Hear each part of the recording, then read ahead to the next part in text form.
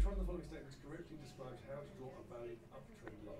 Draw a line that touches three. Right then, good afternoon as we head into US trade on Wednesday, the 12th of July. We're stuck in the market and see what's going on. I'm not going to cover too much about what went on this morning, as markets do lie in wait for the highly anticipated US inflation prints today at 1:30. Now, we'll have a look towards these, but if we just have a look at how markets have been trading in the lead up to this, we can see pretty broad-based US dollar weakness in the lead up to this event. Now we can see the Kiwi dollar has pulled back now, and the RBNZ did pause their hiking cycle again this morning. Did say that policy was a sufficiently restrictive level, and it will continue on it that way for a while. So conclusion of their hiking cycle is what they suggested this morning at their meeting. So that is a reason for Kiwi dollar downside in the aftermath. So I'm going to leave this out really, as we've kind of been approaching a central bank announcement from them as well. We can see Aussie dollar, cruising higher, which is US dollar weakness. You can see Euro dollar, you can see cable, about all cruising to the top side. You can see dollar Swiss, you can see dollar yen, you can see dollar CAD and the dollar index all trending lower in the lead up to this release. Now look at how equities have been positioning themselves. Get rid of this, and now you can see equities positioning themselves higher as well. The FTSE gone through the roof this morning off banks passing stress tests, which is a positive for the FTSE. Obviously it's heavily influenced by the banking sector in the UK, so definitely some positivity for the FTSE today. But you can see the S&P, the Dow, the Nasdaq and the Russell all cruising higher into this. You can see the DAX cruising higher into this. The FTSE global stock indexes, apart from the Nikkei, all cruising higher into this release. So the fact that we've got broad-based US dollar weakness, broad-based equity strength, would suggest to me that markets are anticipating a weak CPI print. Whether it's weak or whether it's in line with consensus is probably what they are expecting. Now you can come into this and you can have a look at 10-year yields. The 10s and the 2s continue to push lower, somewhat stalled over the last kind of day or two, but you can see the sentiment back from kind of Monday into Tuesday into Wednesday, it is lower. You can see this as well from Friday, but then into Monday, Tuesday and Wednesday, it is lower on the week in terms of the 10s and 2-year yields, right?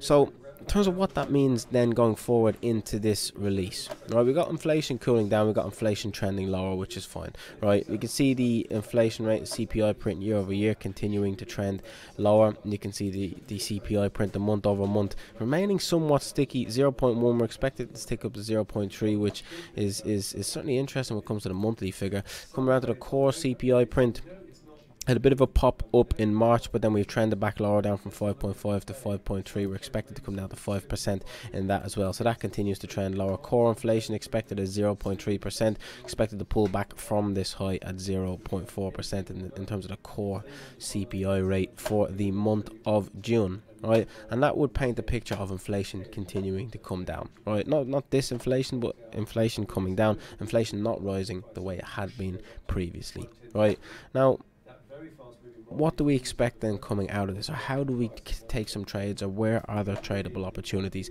when it comes to this? Right, think about the two scenarios. You either get, or the three scenarios, you either get a miss on consensus, it either comes in as consensus, or you get a beat on consensus. There's only three options, right?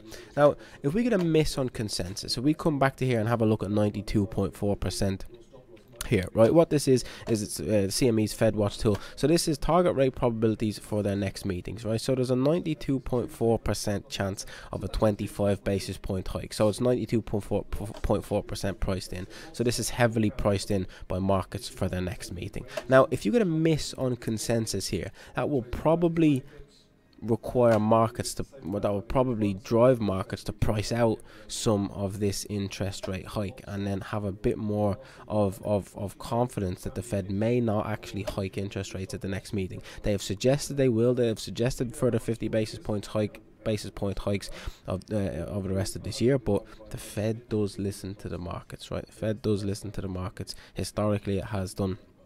And if we get a miss on consensus and inflation continues to come down at a more rapid pace than markets thought, probably will cause some pricing out of this 25 basis point hike, which is likely to be positive for stocks, negative for the dollar, negative for yields, so positive for bonds. Right, now if we come in line with consensus and markets continue to push lower at the rate that is expected, I'm not sure that changes too much with this. You might get a little bit priced out, but you're certainly not going to get more priced in, as markets will hope for this to cool down. The Fed will see it's cooling down, and the path that they have taken, or the interest rates that they have done, is causing inflation to continue on the path lower, and that is a positive development. There's still a long way of work to get done to 2%, but they will want to avoid crippling the economy in terms of interest rate hikes. And if interest rate hikes are having the desired effect, no need to really alter monetary policy too much. Now, I think where the big move comes from is a beat on inflation, right? A strong beat on inflation,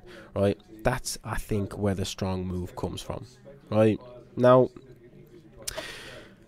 in terms of if you get a strong beat, well, this goes up to 92.4%, but then this September figure comes into play, right? There's a 74% chance, or 73.7% chance of no hike in September, 20% chance of a hike, and a 5.9% chance of markets not being hiked until then, right? Or markets or interest rates being the same as what they currently are at this present day, right?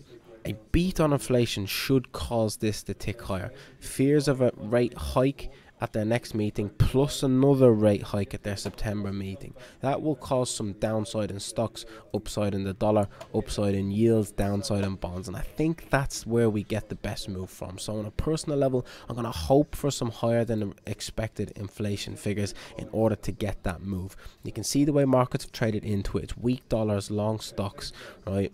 If markets begin to price in 2 back-to-back interest rate hikes from the Fed, that is what causes the biggest move here. Now, is this a 0.1% beat really cause that? I think you're going to look for something like a 0.2, 0.3% beat. That's probably what you're going to have to look for on either of these.